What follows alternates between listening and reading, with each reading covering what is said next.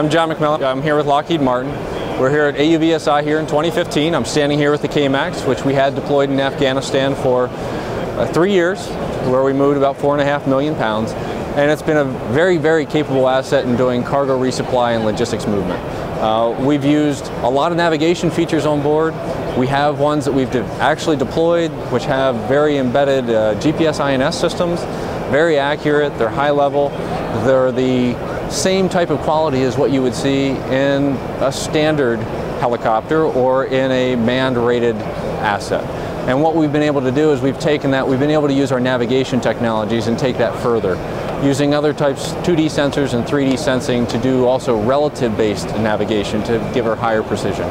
And what that allows us to do is deliver loads very, very precisely within 1 meter, to be able to set things down and almost set them on top of each time, other each time that they do it.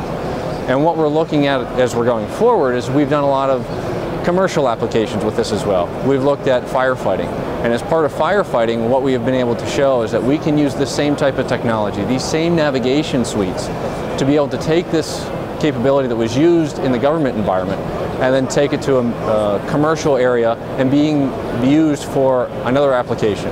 And so what we've seen is, as this is being used for firefighting, is you can actually increase the amount of time that you're putting fire suppressant onto a fire.